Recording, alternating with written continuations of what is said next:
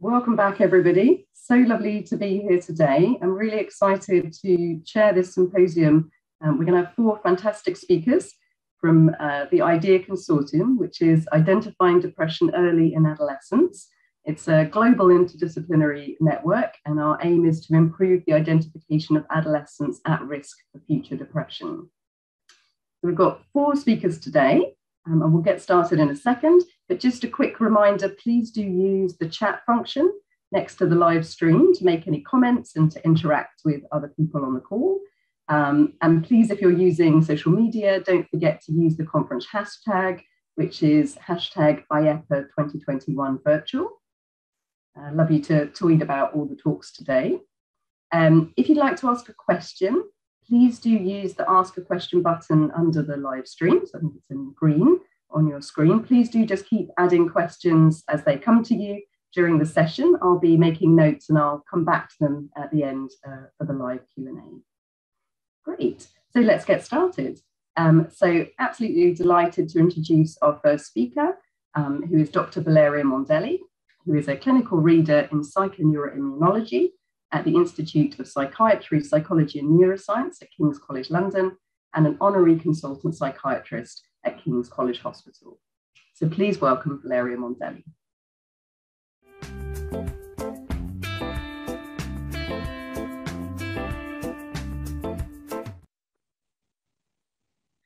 Good morning, everyone. And I want to thank, first of all, the organizer for giving us the opportunity to present some of the recent data from the IDEA project. I am Valeria Mondelli. I'm a clinical reader in psychoneuroimmunology at King's College London, and I'm also a co-PI together with Kieling of the IDEA project. And the IDEA for us stands for Identifying Depression Early in Adolescence. So a little bit of background around the project. So major depression is among the leading causes of relative disability worldwide, and among mental disorders is clearly the condition associated with the largest number of disability-adjusted life years, as you can see here in the graph. The burden imposed by depression is really largely due to its early incidence and chronicity across the life cycle. By the end of adolescence, more than 10% of individuals have faced at least one depressive episode in their lifetime. So really the first decades of life represent a window of opportunity to reduce the burden associated with depression. So what can we do to reduce the onset of depression? Well, despite initial hopes, large randomized controlled trials have really failed to demonstrate the efficacy of universal strategies for the prevention of depressive disorders. And it's been therefore suggested that the widespread implementation of classroom-based prevention programs for adolescent depression should not really be pursued without further evaluation.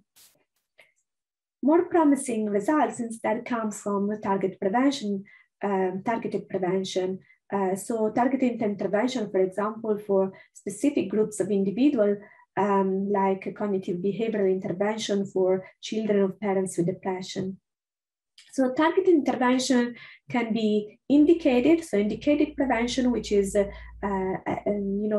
target to individuals with minimal but detectable signs and symptoms of the disorder, or selected to individuals with a high vulnerability due to the presence of risk factors.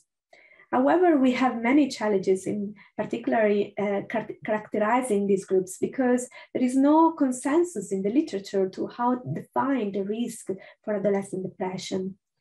And despite these difficulties, we believe in the IDEA project that the development of a composite biopsychosocial risk score could improve our ability to identify adolescents at these extremes, so adolescents at high and low risk of developing depression.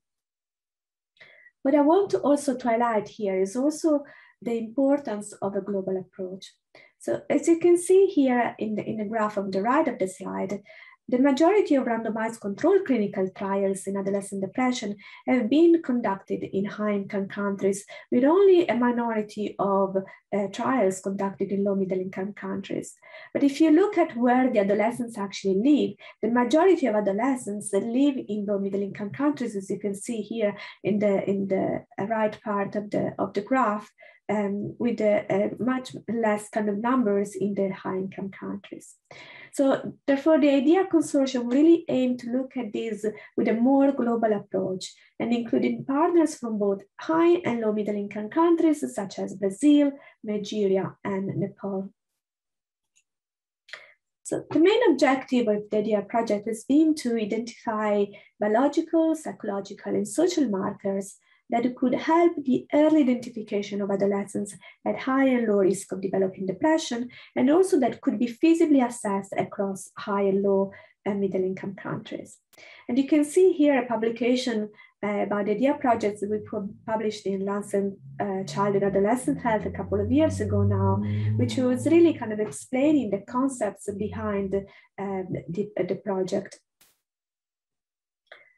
So this is really to give you a little bit of an overview of the IDEA projects, and I will focus on the second part of the talk a little bit on some of the results from the work package 1, while you will hear a little bit more about the other work packages findings in the next talks of the symposium. So as you can see, we have, if we start a little bit from the first work package, the one here in blue, the work package 1, this was really to kind of look at the state of the field for early detection in adolescent depression. And we did this by conducting a systematic review and meta-analysis of prospective studies looking at risk factors for adolescent depression. And also we conducted as part of this work a Delphi expert consensus to look at really risk factors of adolescent depression. And these have now been published. You can find it online and open access if you wanted to read more about our results, but very briefly, as you can see here from the figure, the panelists, so the expert, ranked 31 risk factors for adolescent depression on the basis of their feasibility of assessment and the specificity for depression. And the panelists ranked the 3 as highly specific and highly feasible to measure, including family history of depression, exposure to bullying, and a negative family environment. But one of the main concepts behind the work of the IDEA project is not to focus only one risk factor at the time, but really the need for combining multiple risk factors together.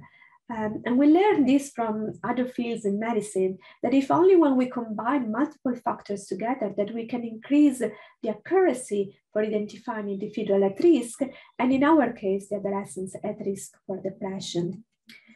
So going back to the overview of the IDEA project, then what we really wanted to do was to develop a composite risk score, and we did this as part of the work package 2. You will hear a little bit more about that in the next talk, but basically what we did was to develop this composite risk score mainly on the basis of socio-demographic risk factors, and test it in the different longitudinal cohorts across the world, so in Brazil, UK, New Zealand, Nigeria, and Nepal. As part then of the work package 3, we decided to recruit a completely new cohort of adolescents, which were stratified on the basis of the risk score, which we developed as part of work package 2. So in this new cohort for work package 3, we had a group of adolescents which were deemed to be at low risk of depression according to the risk score, a group of adolescents at high risk of developing depression, and one group of adolescents with experiencing currently the major depressive disorder. And in these adolescents, we conducted a deep biological phenotype, and this was really to try to understand the biological underpinnings on increased risk for adolescent depression. And finally, as part of the work of the IDEA project, what we did was looking at the feasibility for research and programs in low resource settings. So as part of work package 4, we looked, for example, the feasibility of research on biological risk factors for adolescent depression in low middle income countries, as well as to conduct a qualitative study on the feasibility and acceptability of implementing a risk score for adolescent depression. And you will hear more about this in one of the following talks of the symposium. So let me move now to present some of the findings from our systematic review. And you can see here the reference to the protocol of the systematic review for work package 1, which really included 3 main systematic review meta-analyses. And in today's presentation, I'm going to focus mainly on the 3rd review, which is now being published, and which focused on really identifying the evidence for a relationship between the biological and contextual risk factors with the risk of adolescent depression in high and low and middle income countries. This is the work mainly conducted by Susanna Zajackowska, who is a postdoc in my lab. And as you can see also from the title, what we wanted to understand was the interaction between biological and environmental risk factors. And now this was relevant for detecting adolescent risk for depression. So a little more, going more in detail for the review, we focus on a large number of environmental risk factors, focusing mainly on stress factors, as stress is one of the main factors putting at risk for developing depression. But we kept a quite wide perspective. So we did not include only the usual suspect of the childhood maltreatment, but also exposure, for example, to armed conflicts, to natural disasters such as earthquakes, socioeconomic poverty, family conflicts, and so on. And as part of the biological markers, we focus on a variety of biological markers previously seen associated with depression. And these included neuroimaging markers like structural and functional MRI, but also looking at inflammatory markers, hormones like cortisol, also looking at studies investigating transcriptomics, telomere length, immune cells, and so on. So here you can see the prisma diagram of our systematic review.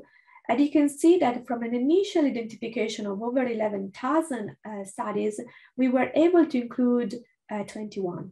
And this was because the eligibility criteria needed for including the studies was that the study was both assessing, investigating both biological and environmental risk factors, because we wanted to look really at the interaction between these two. So already this kind of tells us a lot about the fact that there is no quite enough literature like in other fields looking at the interaction between these risk factors.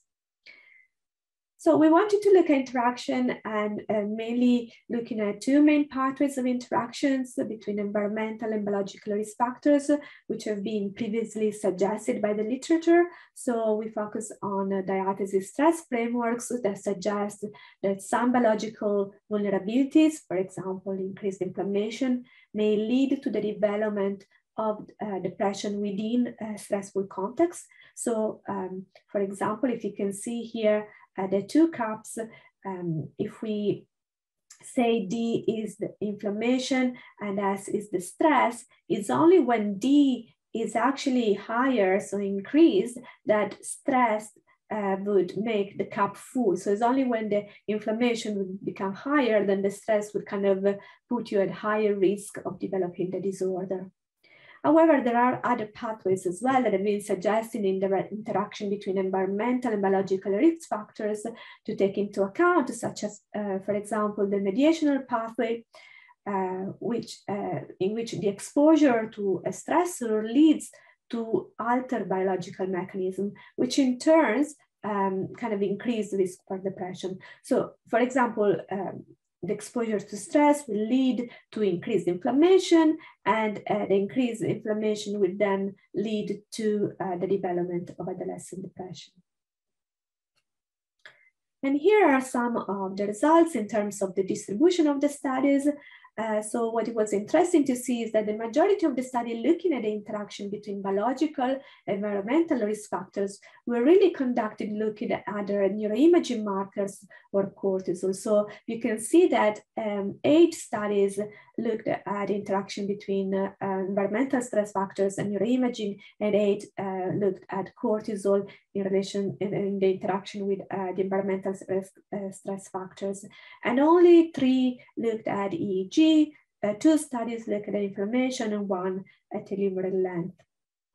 What I want to also highlight, and as you can see on the right side of the slides, in this second graph, is that the majority of the studies were conducted in high-income countries. So in 19 conducted 9 high-income countries, and only 2 conducted in low-middle-income countries.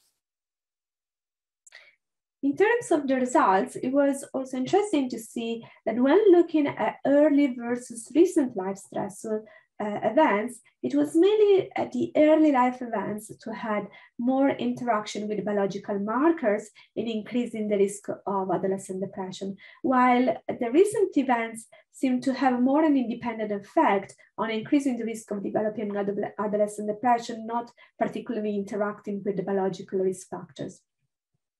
And in terms of the biological markers, the ones that were more highly associated in terms of interaction with early life adversities and increasing the risk of adolescent depression was mainly inflammatory markers and functional and structural brain abnormalities, which seem to be more relevant really for this interaction. So as you can see a little bit more in details of the results, some biological markers in particular seem to be more interacting with the childhood trauma, like blunted reward related activity, at the functional MRI, white matter disruptions, smaller hippocampus, and higher levels of inflammation. And these seem really to interact with the childhood trauma in increasing the risk of adolescent depression. And from the literature, it seems that this is happening both through a mediation and a moderation pathway. So in conclusion, we can see how the combination of the environmental risk factors and neurobiological markers appear really necessary to improve our ability to understand the pathophysiology of depression in adolescents, and to improve our ability to detect individuals at high risk of developing depression in adolescence at an early stage. And the second point that I want to highlight is that, of course, as you can see also from the distribution of the studies, again, we need more research on this topic really conducted in low and middle income countries.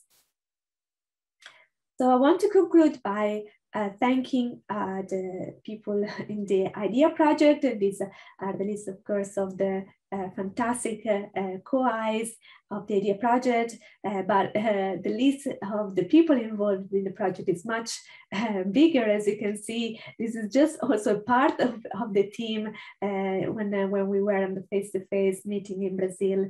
I wanted to also thank Susanna in particular, as I presented her results from the systematic review, and of course the funding agencies which supported the project, in particular MQ, which helped really to start the project, and also the other funding agencies like MRC, the Medical Research Foundation, the Academy of Medical Science, and the NIHR to further support the studies.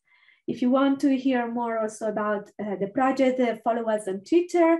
We have an IDEA team Twitter account, and also here is the Twitter account of my lab if you are more also interested in immunopsychiatry tweets.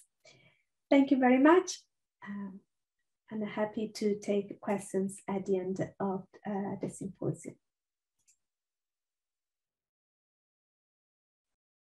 Thank you ever so much, Valeria, for such a fantastic talk. Really appreciate the amazing overview of the IDEA consortium. So we'll move on now to our second speaker, which is actually myself. So I'm Professor Helen Fisher. I'm a professor of developmental psychopathology at King's College London. And we'll move on to me. See you on the other side. Don't forget to ask your questions using the green button.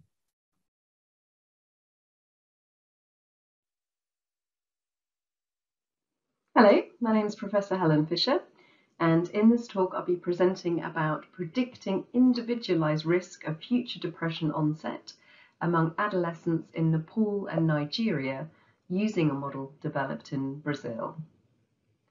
This work was conducted by Dr. Rachel Braithwaite in collaboration with many members of the MQ IDEA consortium.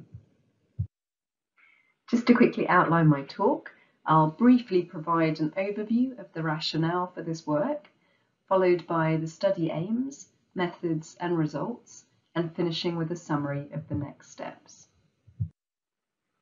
Major depressive disorder is a leading cause of health-related disease burden globally. It commonly emerges during adolescence and tends to follow a chronic course. By age 18, the lifetime prevalence of major depressive disorder is approximately 11%, and therefore it is important to ascertain early which adolescents are most at risk of developing depression in order to effectively target interventions to prevent its onset.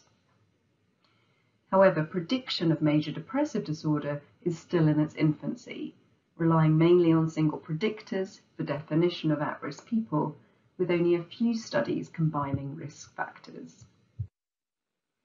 Therefore, in the IDEA consortium, we took the approach of seeing whether 11 risk factors that could easily be obtained from adolescents could be combined into a single score to predict which adolescents would develop depression several years later. These risk prediction models have been used for many decades in medicine, for instance to predict risk of developing cardiovascular problems, and are becoming increasingly used in psychiatry, particularly for predicting psychosis.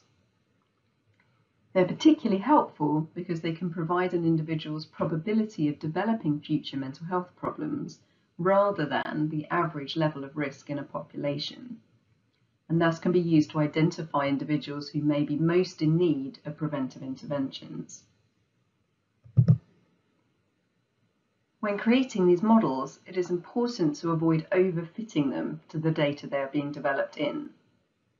If they fit too well to the original data set, then it will be difficult to utilize them in other samples.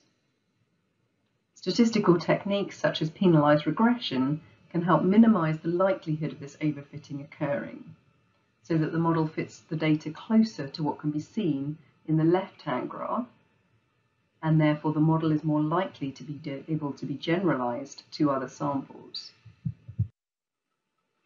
So here we use data on 2,192 adolescents from the Pilotis cohort in Brazil, who had no previous history of depressive symptoms. They were assessed for 11 easily obtainable sociodemographic predictors.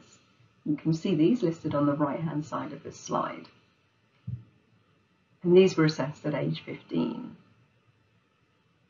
They were then clinically interviewed regarding depression at age 18.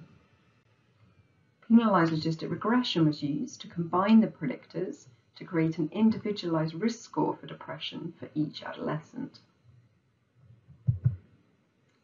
The area under the curve, or C-statistic, obtained for this model was 0.78, which indicates that 78% of the time the model was able to correctly predict which adolescents went on to develop depression at age 18.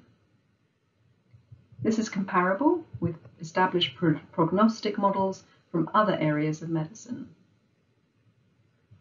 We then tested how well it performed in data obtained on adolescents from New Zealand and also the UK, and found that the model performed better than chance in predicting future depression in these data sets. However, given that 90% of the world's adolescents live in lower middle income countries, and these countries face the greatest burden of depression, it is important to know whether our prediction model works well in these lower resource settings. Therefore, the aim of this study was to assess the ability of this model developed in Brazil to predict the future onset of depression in two existing adolescent cohorts from Nepal and Nigeria, which are lower middle income countries in completely different continents with large youth populations, high rates of depression, and sparse psychiatric services. For Nepal, we used data from a longitudinal study conducted by Transcultural Psychosocial Organisation Nepal of child soldiers and civilians matched on age, sex, ethnicity and educational level. Those included in this analysis were aged 13 to 17 years old at baseline assessment in 2007 and 18 to 22 years old at the 5-year follow-up in 2012. The sample thus comprised 55 child soldiers and 71 matched war-affected civilians, 65.9% of whom were male, and all of them had no depression at baseline or at 1-year assessment. For Nigeria, we used longitudinal data from the Lagos Schools Emotional and Behavioural Health Survey, which collected baseline data in 2016 and follow-up data in 2019 from 26 schools. For this analysis, from the 3,171 participants who completed both the baseline and follow-up assessments, we selected those who were aged 14 to 16 years at baseline, which was 2,321 individuals, in order to be as close as possible to the age 15 baseline assessment conducted in the original Pilates sample, while still retaining a reasonable sample size. We then excluded those participants who met criteria for depression at baselines, that was 393 of them, as this was an exclusion criteria in the Pilates sample. Therefore, this resulted in a total of 1,928 students from Nigeria, approximately half of whom were male.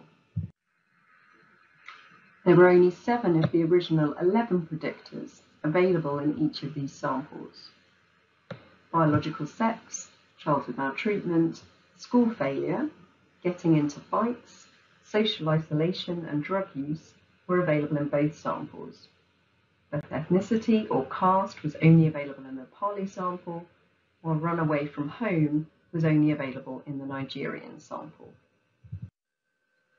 In the Nepal sample, the Nepali version of the Depression Self-Rating Scale was used to assess depressive symptoms in the past week, with 19.8% meeting the cutoff for clinical depression at 18+ years.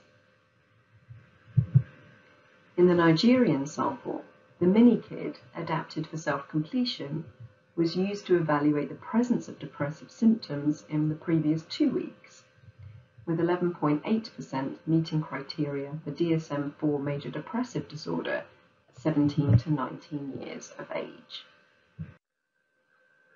The linear predictor from the Pilates penalized logistic regression model was recalculated using the 7 available predictors in each of the samples, and then this model was applied to the relevant data set. This is called external validation. The model's intercept, that is the baseline risk, was then adjusted through recalibration, and this is called the adjusted model. Finally, the regression coefficients for the predictors were re-estimated in the relevant data set, and this is called the refitted model.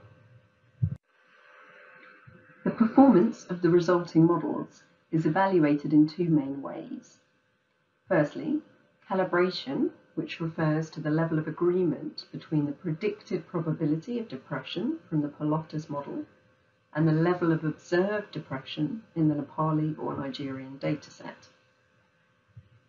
Secondly, discrimination, which is how well the prediction model can differentiate adolescents with depression from those without depression in each of the datasets.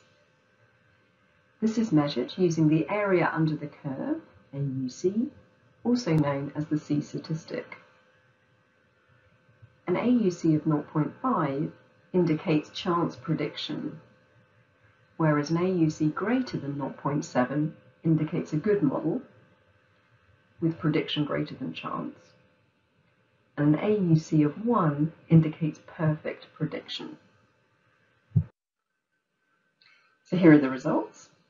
So starting with the Nepali sample, the adjusted Pilates model was reasonably well calibrated, as can be seen from the dark line being fairly close to the 45-degree ideal line in the graph, and the chi-square test for the difference between these lines being non-significant. This adjusted model also showed reasonable capacity to discriminate between individuals who developed depression in late adolescence and those who did not, as the area under the curve was 0.73.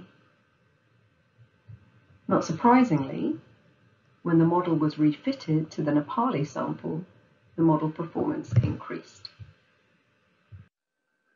So next, looking at the Nigerian sample, as can be seen from this graph and the significant chi-square test, the Pilotus model was not well calibrated in the Nigerian sample, even after adjustment of the intercept, indicating poorer overall performance compared to the original Brazilian cohort. This adjusted model, however, though, was still fairly good at discriminating between adolescents who did and did not develop depression, with an area under the curve of 0.62, although this is less than was found in the Nepali sample. And the discrimination only improved very slightly when the model was refitted to this specific data set. So, to summarise then, the adolescent depression prediction model, originally developed in Brazil and comprising 7 matching, easily obtainable sociodemographic predictors, was able to predict which adolescents would and would not develop depression better than chance in both Nepali and Nigerian samples that we used here. However, the overall performance and calibration of the model was better in the Nepali sample. Nonetheless, this adds support to the transcultural applicability of the model to be used as a tool for early identification of depression risk among adolescents. Clearly, though, before this model could be used in practice, further testing of the model's performance in larger socioculturally diverse samples in other geographical regions of the world is needed, along with inclusion of context-specific factors to test the model's wider generalizability. It's also important to think about, if this risk calculator was turned into a screening tool, what might be some of the issues related to that for young people themselves, families, other stakeholders, in terms of how feasible that is, are there ethical or other acceptability issues, and that is something that my colleague Brandon Kohrt will talk about later. Okay, so I'll finish there, and I want to say thank you so much for listening to this talk, and a huge thank you to Rachel Braithwaite, who, as I said at the beginning, conducted all of the work that I've presented today, and also to the whole of the IDEA consortium, many of whom are pictured here, for all their help and support with this work. And also a huge thank you to our funders, particularly the MQ Mental Health charity based in the UK, and also the Academy of Medical Sciences and the Medical Research Council. Also encourage you to follow us on Twitter or to tweet about this and the other talks in this symposium, and the Twitter handle is shown on this slide. Thank you so much. Great, so hopefully you enjoyed that talk. I won't thank myself because that would be a bit odd, but delighted to now introduce our third speaker, who's Dr. Christian Kieling, who's an Associate Professor of Child and Adolescent Psychiatry at the School of Medicine at, I'm not going to be able to say this, University of Federal do Rio Grande do Sul, which is over in Porto Alegre in Brazil. And he also directs the Child and Adolescent Depression Program, or PRODIA, at the Hospital Clinical de Porto Alegre in Brazil as well. And Christian is going to be talking about how we take those risk scores that I just talked about in my presentation and actually use them to recruit adolescents into a stratified cohort. And don't forget to add questions you've got as we're going along using the green button below the screen. Thank you so much.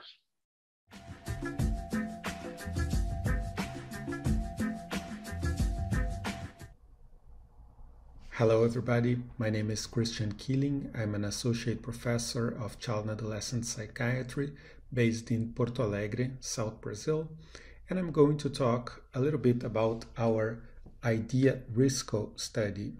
IDEA-RISCO stands for Identifying Depression Early in Adolescence, Risk-Stratified Cohort.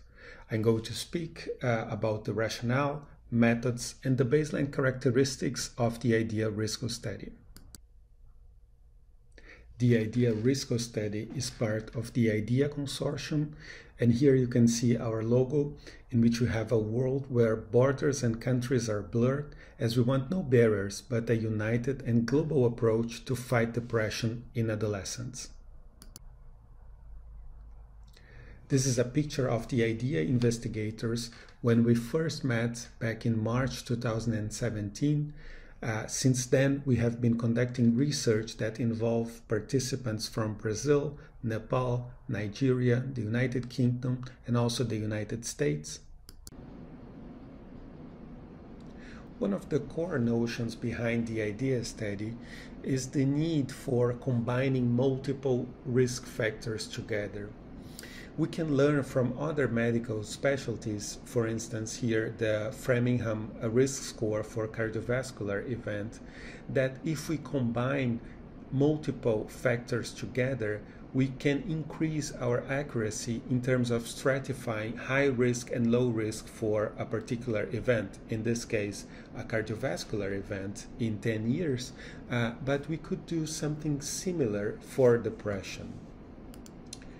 And it makes sense to focus on adolescents because it is during this period that we have a high increase in the cumulative prevalence of depression. So at the same time, this represents a huge burden of mental health early in life, in early decades of life, but also a very nice opportunity for prevention and to advance prevention. We believe that we need to identify those at high risk to focus preventative strategies for this group, but also those at low risk that can inform us about protective factors. We previously developed a composite risk score, an algorithm based on 11 different variables: biological sex, skin color, loneliness, problems at school, use of alcohol and other drugs, involvement in fights, running away from home, relationship with the mother, relationship with the father, relationship between mother and father, and also the experience of maltreatment in childhood. This graph here nicely shows that combining information from all those 11 variables increases our accuracy, as shown in the last line, our accuracy to predict future episodes of depression. So this is based on data from the Pelotas 1993 cohort. Those variables were collected directly from the adolescent at age 15, and the outcome was at age 18. And this is what we did in this paper, in which we analyzed data not only from the Pelotas 93 cohort, but also from two other longitudinal studies, one from the UK and one from New Zealand. And when we combine all the information from all three studies, we got an area under the curve of 0.77, so a reasonable discriminative ability to parse individuals at high and at low risk for developing depression. We have now externally validated this finding in 4 additional cohorts, making it replicated in 7 samples of 5 different continents. One of the things that we are currently working on is to understand the differential role of each factor in each specific context. Of major interest to us is also the identification and the in-depth study of those individuals at extreme high and at extreme low probability of developing depression.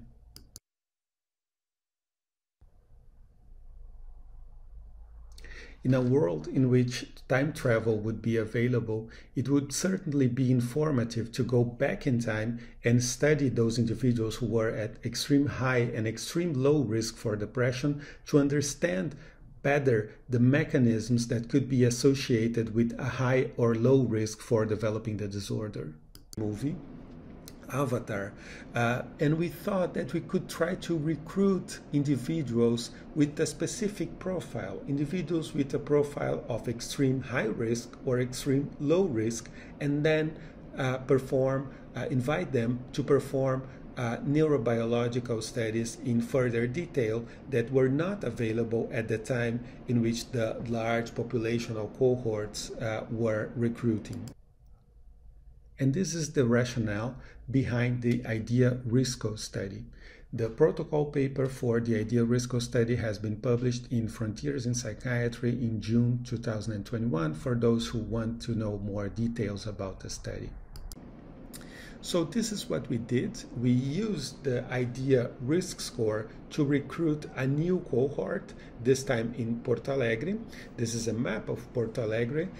You can see in red in the map all the schools that we visited. So 101 schools in the city of Porto Alegre, covering different geographical areas of the city.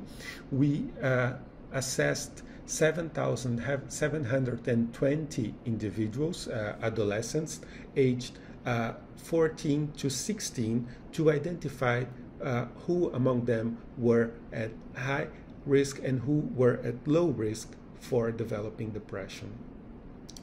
One question that one might ask in this sense is it possible to use a risk score developed in Pelotas originally to recruit adolescents in Porto Alegre? In these two graphs, you can see that indeed the IDEA risk score is higher in Porto Alegre in 2018. This is when we did the recruitment here in Porto Alegre, in comparison to the original Pelotas score that was collected in 2008, so 10 years before. You can see that both for females and males, in purple, the Porto Alegre score is higher than the Pelotas score, although there is a similarity in terms of the shape of the distribution of the score for females and males. If we look particularly individually at specific risk variables, you can see that almost all of them are more prevalent in Porto Alegre in comparison to Pelotas. The only one that is not, that there is no difference is biological sex. And the only one that is more prevalent in Pelotas than in Porto Alegre is school failure.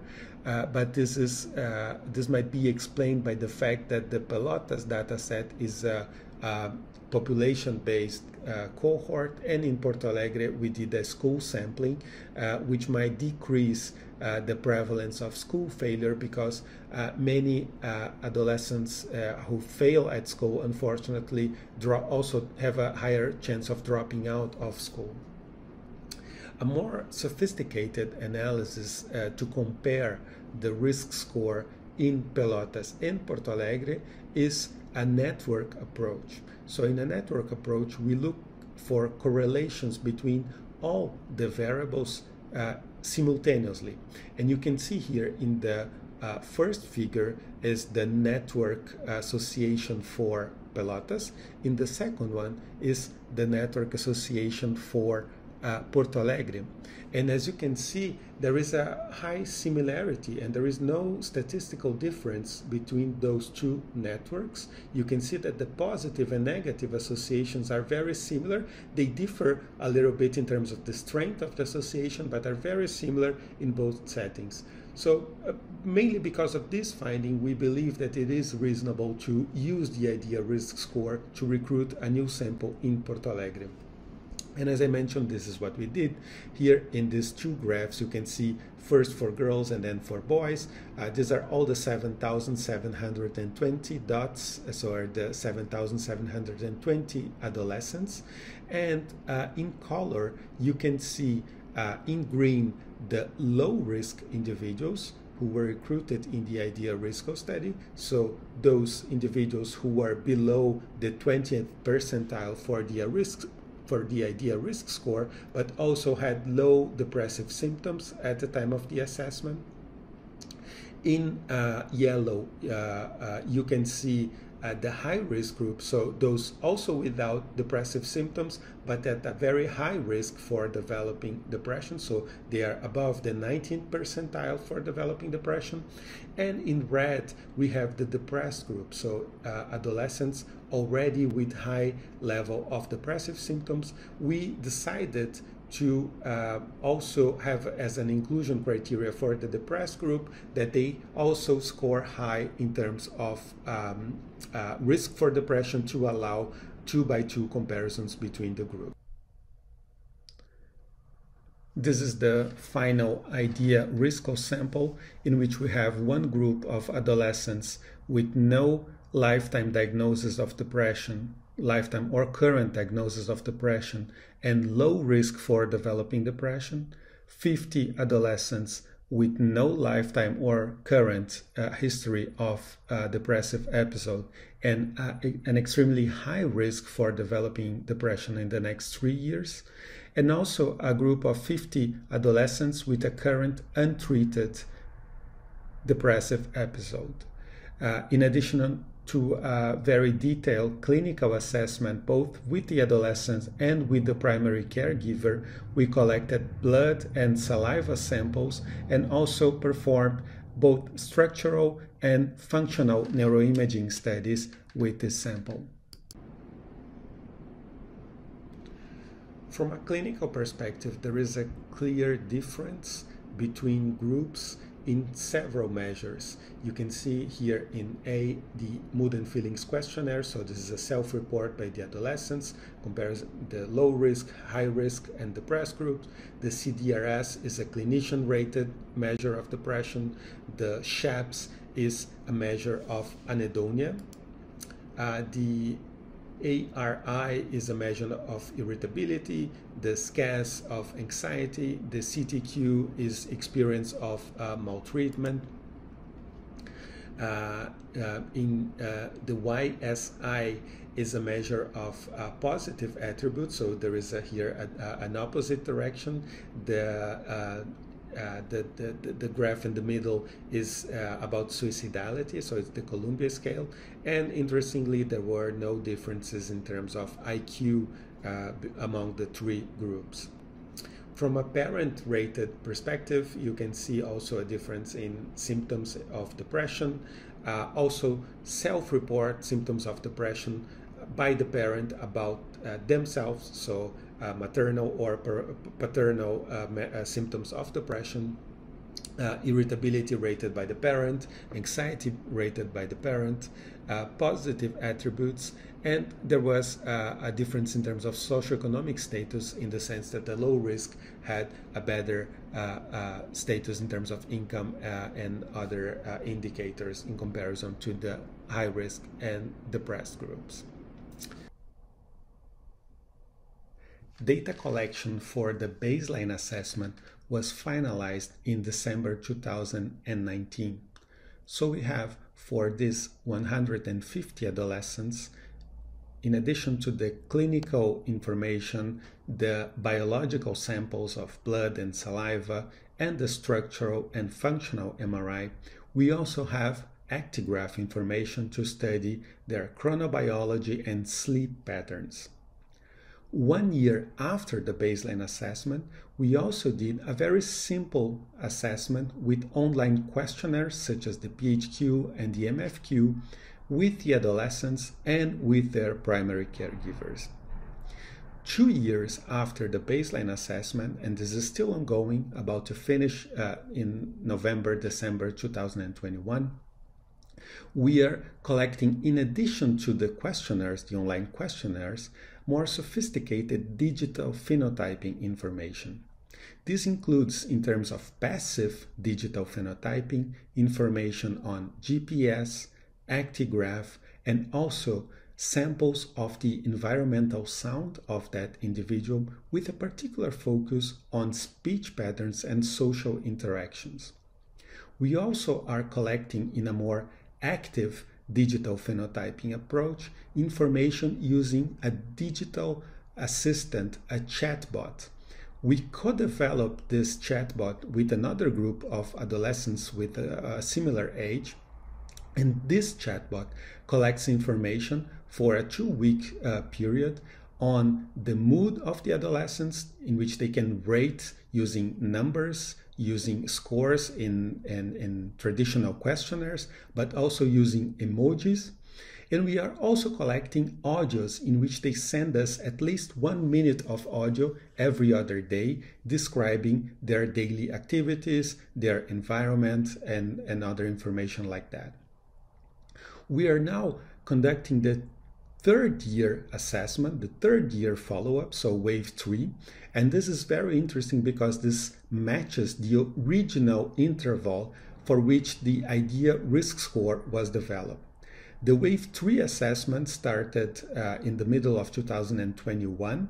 We have about 90% retention up to now. And it includes, in addition to an in-person assessment with a child psychiatrist, also structural and functional MRI. We are also collecting blood samples once again.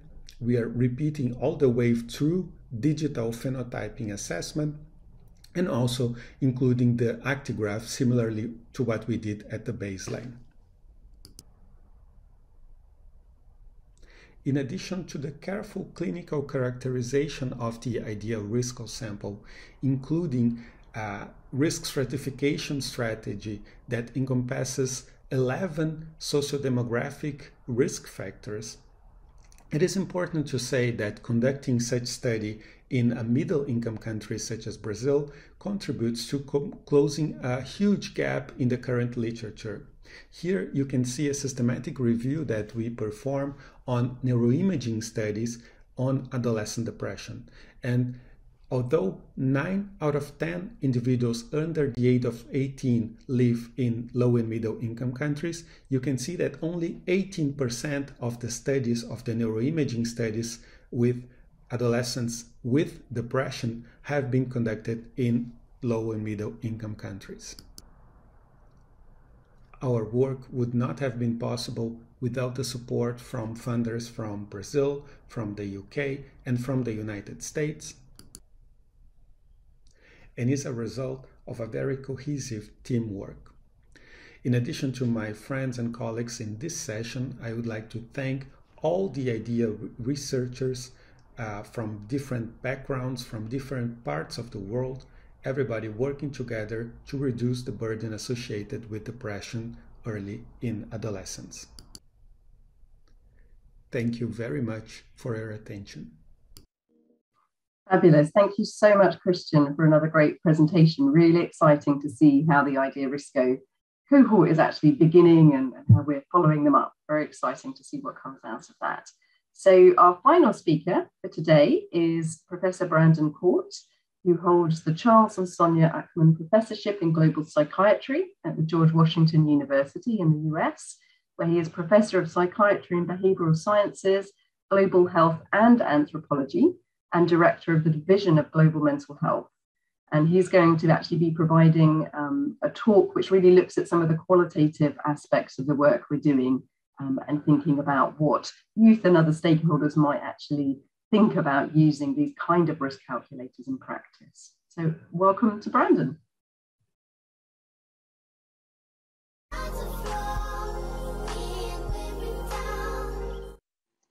In this next presentation from the Identifying Depression Early in Adolescence Consortium, we'll be discussing a multi-site qualitative study about the feasibility, acceptability, and utility of an adolescent depression risk calculator. As previously mentioned, the IDEA consortium includes psychiatrists, epidemiologists, neuroscientists, and anthropologists from Brazil, Nepal, Nigeria, the United Kingdom, and the United States. In this study, we build on anthropological specialists who were able to do qualitative research across each of the sites. The qualitative study involved 4 components. We examined developmental, social, and health changes in adolescence, as well as depression in adolescence, perceptions of causes or contributory factors. In particular, we also looked at the issue of risk detection and possible preventive measures through the use of a risk calculator. We wanted to assess the feasibility, acceptability, and utility of using such a tool as perceived by both adolescents and stakeholders that work with them. Risk assessment tools play an important role in other fields of health, such as diabetes risk, cancer risk, stroke risk, and a number of other conditions. However, there has been less use of risk prediction tools in the field of mental health. This is especially ethically challenging when working with adolescents. Therefore, we felt it was important to qualitatively evaluate a risk assessment tool that had been developed via predictive modeling using cohort data from Brazil and tested on similar cohorts in Nigeria, Nepal, New Zealand, and the United Kingdom. This tool determines future risk of depression and is derived from research that classifies risk based on the presence of socio-demographic risk factors rather than symptoms. The qualitative study described here explores the feasibility, acceptability, perceived utility, and ethical implications of using such a tool worldwide. Qualitative study was conducted in the 4 countries of the IDEA consortium: Brazil, Nepal, Nigeria, and the United Kingdom. This included key informant interviews, which were typically done one-on-one, focus group discussions, and all analysis was done using a framework qualitative coding approach. In Brazil and Nepal, there were adolescents who participated, and in all countries, a group of adult stakeholders who are regularly engaged with adolescents also participated in interviews. This included health workers ranging from mental health specialists to primary care workers, social workers, school staff, parents, and policymakers, for a total of 241 qualitative participants in the study. In the United Kingdom, the implementation of a depression risk calculator was seen as largely acceptable and feasible by most of the stakeholders working with adolescents. There was a strong emphasis on the utility of schools to implement this risk calculator. Mobile apps and social media were also discussed. However, it was recognized that training and support would also be essential for successful implementation of the risk calculator. A school staff worker in the United Kingdom said, "I always appreciated when I did get information about students' home lives, and I knew what was going on. That made my life a lot easier. So in that sense, it'd be really useful to have something that, was evidence-based and you didn't have to do your own kind of qualitative interpretation of the data." At the same time, there were also ethical concerns by some of the respondents that either telling an adolescent directly or speaking with their parent or a school staff member that they were at risk of developing depression in the future might end up being a self-fulfilling prophecy leading to development of the condition. In Nigeria, there were both confidentiality and safety concerns. Because the risk calculator has facts that happen to most of the adolescents and they probably don't tell anyone, but if it has confidentiality, if you tell them you are not going to tell anyone, the person is going to trust you and probably will answer everything with this truth. They won't lie anymore, won't deny anything, because they will be trusting this. That's what a depressed adolescent said. A school staff member in Nigeria also said, "In Brazil, there was a consensus that schools were the ideal place to administer the risk calculator, with social media and apps discussed also as potential delivery systems. Supervision by a responsible adult during screening was recommended. Confidentiality and safety concerns were raised by stakeholders as well, with training recommended before screening. A depressed adolescent said, "Because the risk calculator has facts that happen to most of the adolescents, they probably don't tell anyone. But if it has confidentiality, if you tell them you're not going to tell anyone, the person is going to trust you and probably will answer everything with truth. They won't lie anywhere, won't deny anything, because they will be trusting this." A social worker raised safety concerns in Brazil. She said, "I think that in the case of my students, if they use the risk calculator, it would generate a lot of, restlessness. The question is that they already have a broken bond with their family. So in this case, I think it would be very triggering. They would have a lot to deal with. There would be a lot of questions because it's really related to how they are living their lives." In Nepal, schools were usually recommended as the place of delivery for the risk calculator. There was disclosure and safety issues discussed, with facilitated administration versus self-administration. Confidentiality and purpose of data collected were raised as important ethical issues to be discussed. One of the delivery considerations raised by a Nepali policymaker was, a facilitator administering the risk calculator is one option. The other option is that it could be like a self-rater. Currently, every child or adolescent, they have mobile phones, so they should be able to fill in the tool. Also, you could provide referral and educational information automatically if they are in high risk. I think that if that can happen, then it will be useful. Again, there were concerns expressed around confidentiality. It depends upon the individuals, I guess. Some people, they just want to keep the information to themselves. But there are some people who are actually sharing with other people too. So both free disclosure or withholding information are possibilities, said one Nepali adolescent. In Nigeria, perspectives indicated a split over self-administration by adolescents or facilitated administration by a responsible adult. There was a high endorsement of exploring an online version or an app, but accessibility issues were raised as well. Use of the risk calculator results were raised as an ethical concern, with mental health training recommended for any stakeholders using it. One of the acceptability issues raised by a social worker in Nigeria was, you might have an adolescent who cannot read it. You might have an adolescent who does not have access to a phone. So in such a situation, you tend to want someone who is counseling or someone who is doing the psychotherapy to administer it to him. It could be oral, you could read it to them verbally, it can also be handwritten. There were also concerns related to ethics. Another social worker said, it'll be better for the child not to know if he or she is at high risk or low risk. Let it be known to the person attending to the child only. But sometimes if they know, it might trigger up some things you understand. So that's why it's even better for them, not to know.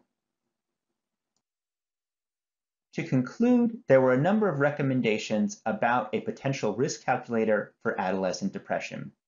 First was the need to ensure confidentiality for adolescents and to assure stigma mitigation procedures when undergoing the process. Schools were considered well-positioned for using the risk calculator. Training of facilitators before administering the risk calculator was considered very important. Exploration of risk calculator delivery on social media and apps was raised with consideration for accessibility issues among low resource stakeholders. It was important also to provide resources for high-risk groups, such as referral and psychoeducation, and also to ensure proper and comprehensive ethical guidelines surrounding risk calculator administration, data management, and use of results. One of the overarching issues was the concern that learning one is at risk could be misinterpreted as meaning that someone is guaranteed to develop depression in the future, which could entail then a so-called self-fulfilling prophecy. Therefore, education around this would be crucial, both to adult stakeholders and adolescents. Thank you very much for listening to this presentation from the IDEA Qualitative Research Team. For additional information on the topic, please contact me. Special thanks to Shabab Waheed and Anubhuti Pudel for preparation of these slides. Great. Thank you ever so much, Brandon. Really appreciate you providing that talk. And I think it's so helpful to get some qualitative perspectives on what's quite a heavy quantitative project. So really helpful to get those different perspectives. And I'm delighted now to be joined by Dr. Valeria Mondelli and Dr. Christian Kieling that you've heard from already. And we'll now open the live Q&A. Please do keep adding questions using the Ask a Question button that you see on your screens. I don't see any at the moment, so I will start by asking a few questions myself, and we'll see if other ones come in. So really warm welcome to both of you. I wondered, Christian, if you wouldn't mind starting us off a little bit by telling us a bit about how you see the risk calculator potentially being used in clinical practice, both to identify adolescents that might need treatment, but perhaps also to inform the content of those preventive interventions. I wonder if you might mind telling us a bit about your thoughts on that. Sure. Thank you, Helen. Thank you, Valeria and Brendan, for the great presentations. It's a huge pleasure to be here talking today and working with you over the past few years. I think this is a very relevant and interesting question. To be completely honest, I think we still have to study this in more detail, we have, up to now, we have identified a set of questions, a set of variables that when we merge them together in a single estimate for stratifying risk, predicts the probability of a teenager developing depression. And this has been replicated in multiple settings across the globe. But we still have to understand better the next step in terms of translating this into clinical practice, either for prevention or for early intervention care or treatments. So I think that the challenge we have here is to understand for which sorts of intervention and at what level of risk load would each intervention would be more beneficial. So the analogy that I think it's helpful here is in the field of cardiovascular medicine, we don't recommend statins for everybody. It depends on the risk that individual, the baseline risk that individual has. There is a risk-benefit ratio to understand before recommending a specific either preventative or even a secondary preventive strategy. So I think this is the next step for us in terms of understanding how the risk stratification works in terms of responding to a particular intervention. We could imagine that there are some aspects, for instance, the experience of maltreatment with negative thoughts would respond better to a CBT-based intervention. Maybe if someone has a high load of interpersonal problems and issues in relationships, an IPT-based intervention would be more helpful, but we still have to test this and empirically see if this is really the case. Great, thank you. I don't know, Valeria, if you want to add anything on that side, perhaps from a more biological perspective, about what you might do.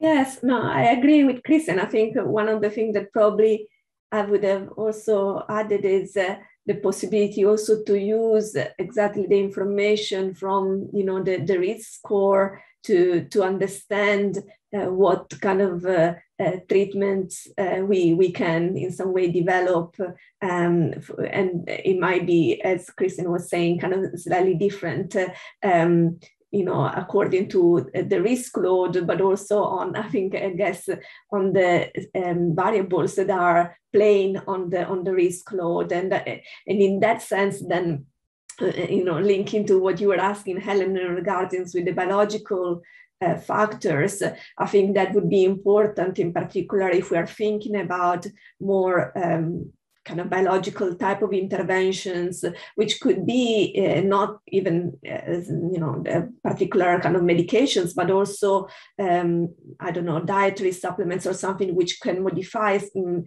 a more kind of gentle way the biological systems, or physical exercise, for example, which might be more relevant for a specific kind of adolescents with a specific type of risk factors and how these risk factors are kind of loading on the overall risk score, if it makes sense.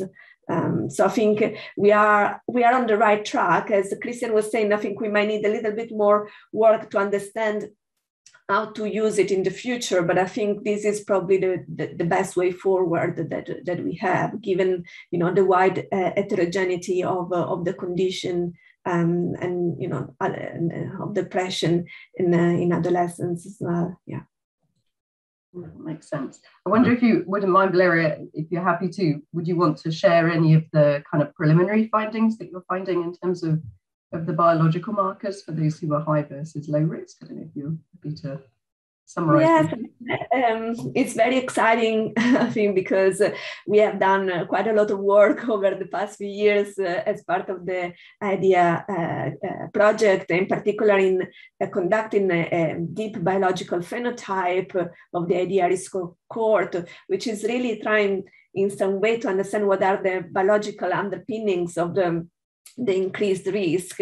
And some of the papers have already been published with the neuroimaging findings, which are really interesting because we see already some differences between the low risk and high risk cohort. The ones that we have not yet published and that we are working on the paper are on the inflammatory markers, and we have also done a genome-wide gene expression with RNA sequencing. So in inflammatory markers is interesting what we start to see, and I don't want to give away too much at the moment, but it's a difference in between the biological sexes. So we see that how the for example, childhood trauma affects the inflammatory markers, probably different in girls and in boys. And this is very interesting because it's something that is coming out more in the literature now. We need to be aware of also the differences of these environmental risk factors in girls and boys, because they might have slightly different biological mechanisms and maybe need to be tackled also from a biological perspective in a slightly different way.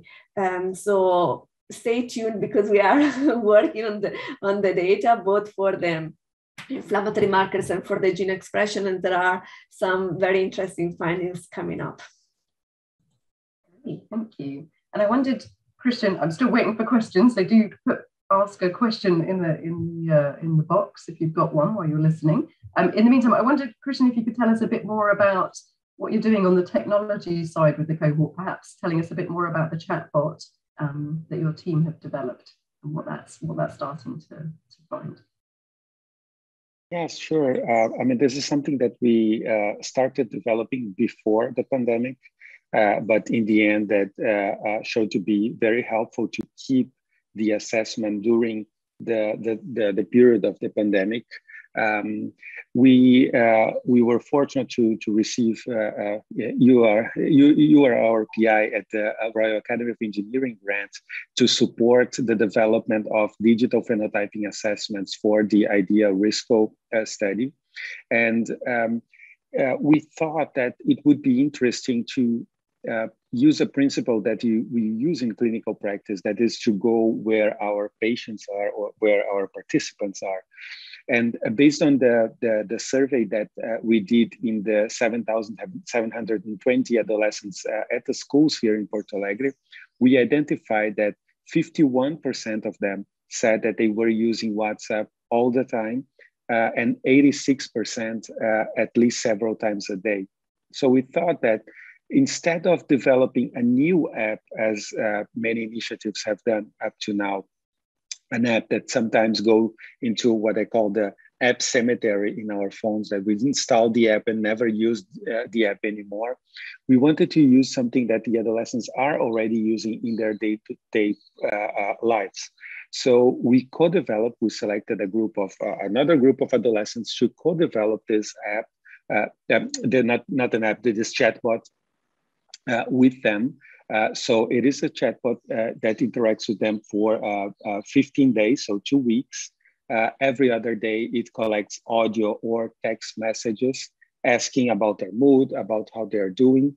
And it was very good that we used a co-development approach for several reasons. Just to give one example, we were planning for the chatbot to start the interaction with the adolescent at 10 a.m. in the morning, because we thought this was not very early. And I mean, it would start the day for them. They would have some information about their day at that point. But the focus group that was unanimous in saying that this was too early, because either they are at school at 10 in the morning, otherwise, if this is a weekend, they are at sleep. So they suggested we should start at 1 p.m. and go later in the night in terms of allowing them to respond later in the night. We also have like a snooze function in which they can select, when we start the interaction, they can select a later time in the day to interact with the bot. So we try to do as personalized as possible. And I don't have the final numbers yet, but I can say that the retention rate is pretty high for the responses over this 2-week period that we are using for the wave 2 that we are about to finalize, and then for wave 3, which is about halfway through up to now. So we're excited about the retention rate, and looking forward to analyze the results very soon. Great, and it's just an amazing team effort as well, isn't it, really? So many people come together to make that happen, but lovely to think about how to use technology in a way that's useful, I think, for adolescents, and to engage them in quite a different way. And I don't know, Valeria or Christian, if you want to say anything at all about how you're planning potentially to use technology in terms of treatment and monitoring of symptoms perhaps in the future. I don't know, Valeria, if you want to add anything on that at all? Or?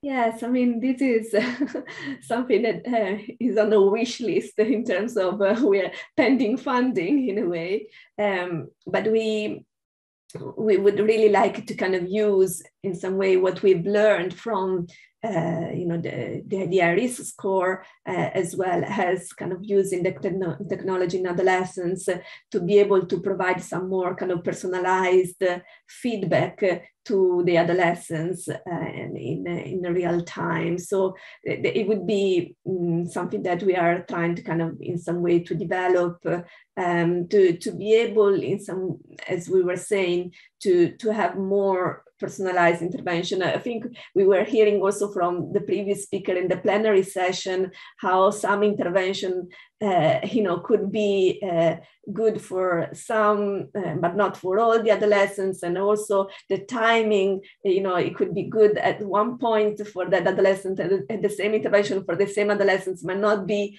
as useful at another time. So I think having in some way some information coming from the adolescents themselves that can help shape what is the advice for them to help them go in a direction which could prevent the development of depression or the further kind of relapses as well.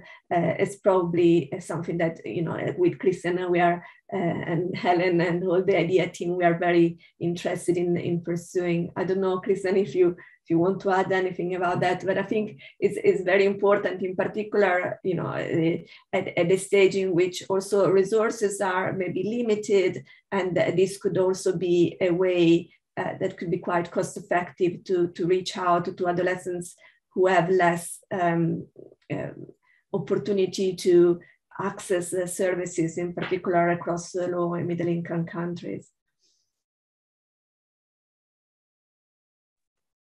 Yeah, I think that's our one of our visions for the future, and we would just like to add that the issue of co-developing all of this with the adolescents is also central to our view. So we know that technology is something that it's new for everybody, and I think that with the pandemic, all of us develop a new way of interacting, or a more intense way of interacting through technology that certainly opens new possibilities. But of course, we have to be sure and think that if this is the best way to go, and nothing would be